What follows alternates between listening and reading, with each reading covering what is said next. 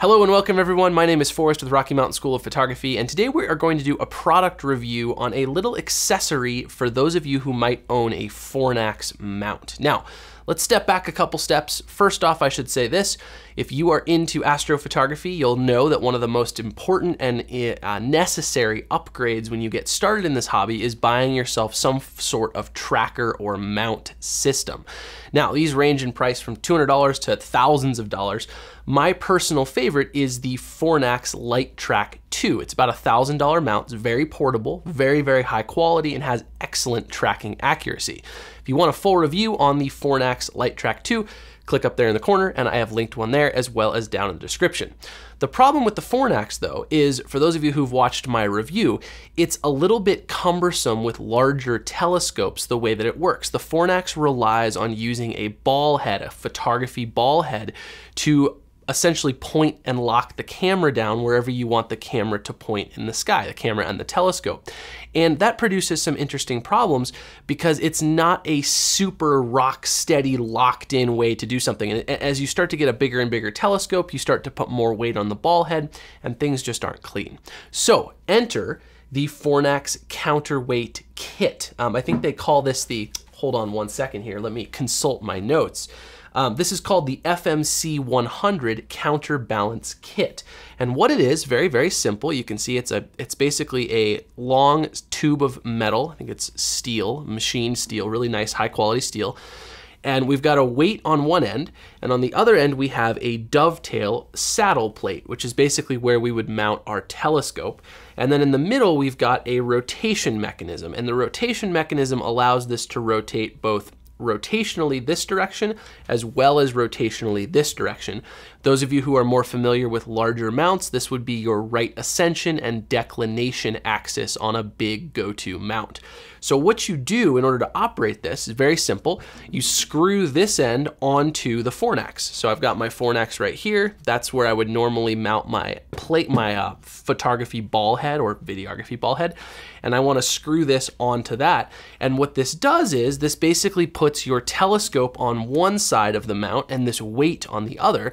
And we can slide the weight back and forth and balance everything out. Now, those of you who have astro experience, I don't have to tell you how nice it is having a counterbalanced system when you're imaging.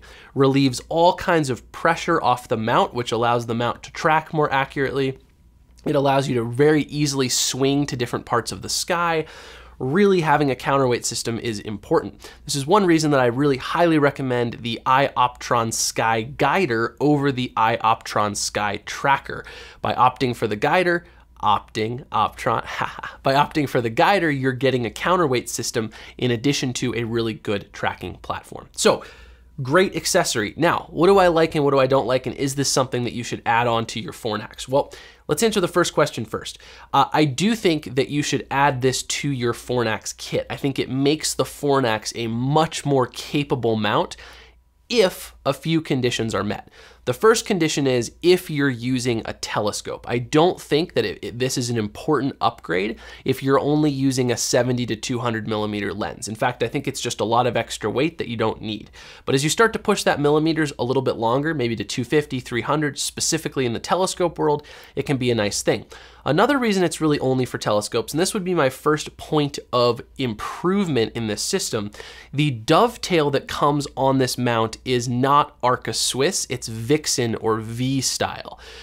Those of you who know, there's essentially V style and D style dovetails, Vixen and Lost Mandy. I don't know why Lost Mandy is D, but this is a Vixen style dovetail, which is the smaller of the dovetails.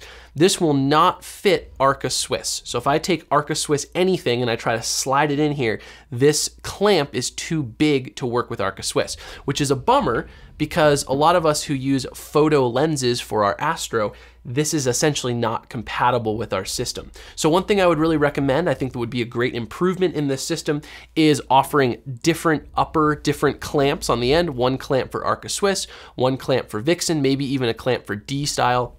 And maybe even make a flipping system where we can flip it over. Or Lost Mandy lately, a lot of brands lately have done dual style dovetails where there's actually multiple cutouts and one plate can take many different sizes of dovetail. So anyway, If your telescope does not, or mount does not have a Vixen style dovetail plate, that is something to consider. Let me show you that real quick here as an example. So on this little telescope, this has a reversible dovetail plate. On one side we have Arca Swiss, and on the other side we have Vixen or V style. I've got this flipped right now so that the Arca Swiss side is down because I was last using this telescope with my photo head. But the nice thing is about a telescope like this, I can actually flip this dovetail over and use the Vixen side or V side for this counterweight system. Not all plates do this though, so it's not something that all telescopes will do. Anyway, long story short, I wish they offered different clamps. Those of you who do have a Vixen style dovetail on your telescope, you should be fine. Those of you who don't, you could buy one for your scope if you really wanted to use this accessory. All right, so back to the discussion of should you buy this and should you use this? So I think definitely having a longer telescope makes this way more of an advantage in your imaging. So definitely as you get a bigger scope, I think this is something more to consider.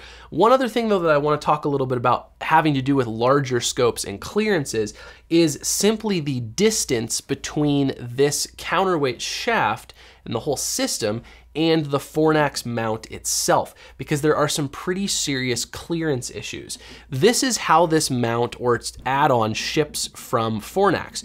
And while it's so beautifully made and really well done, this little attachment point here is expected to screw directly onto the Fornax. And you can see if you do that, actually, depending on how your mount is weighted, this weight can actually come into contact with the mount itself. Everything's too close together.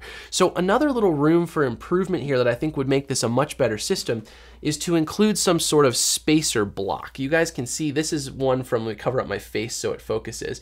This is one from Kirk Enterprise, and this is literally just a spacer that's got a 3/8 screw thread on the bottom and a 3/8 pin on the top. Now what I can do is take my Fornax, I can screw this onto the end of it, and then I can attach the counterweight shaft to that. And giving that extra space all of a sudden allows me to flip and rotate my telescope and the counterweight, because the counterweight moves with the scope, any old direction I want to. And that's a huge advantage. And you all, this is about 50 bucks, so a pretty nice add-on. Other than that, I think this thing is darn near perfect. It's a great add-on, a great thing to go with. It's built very well. It's incredibly smooth. Like when you loosen these little clutch knobs and you spin this thing around, like you can see, let me loosen it a little bit. You can see how buttery smooth that is. It moves very smoothly. There's nice little plastic, whatever you want to call those, spacers or washers in there that help with to reduce the friction. The counterweight itself loosens very nicely and slides forward and back very smooth. Overall, like comparing this to an iOptron product, it's night and day different. It has very smooth functions really in all directions. So that's kind of where I would leave it. I think if you are willing to change out the plate on your telescope or camera to a V-style dovetail, which can be had for about 50 bucks, and you are willing to buy yourself a 2.5-inch spacer, and I've linked both of those things down in the description so you all can check them out. If you're willing to buy yourself a spacer, I think it turns what is a good accessory into a fantastic accessory. But again, if you have a light camera, light telescope, it's definitely not something you need to consider, but this will increase your tracking performance, increase your ease of using it out there in the field, and just overall, it's a better experience when you can use this nice counterweight system. So again, kind of a quick review. I more just wanted to, you call it a product showcase, kind of show you all what this is, show you what it does, and give you all some of my impressions and feelings and room for improvement. Luckily, the only two things that I have given room for improvement on this are easily fixable by purchasing a little bit of an add-on, but it's something you should definitely budget into the price.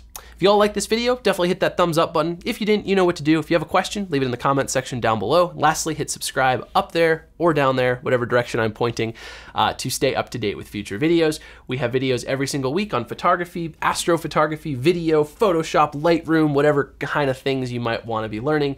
Chances are we have a video on it. So definitely hit subscribe if you're interested. Hit the bell icon to stay up to date with future videos. And I will catch you in the next one. Happy shooting and clear skies, all of you astrophotographers out there.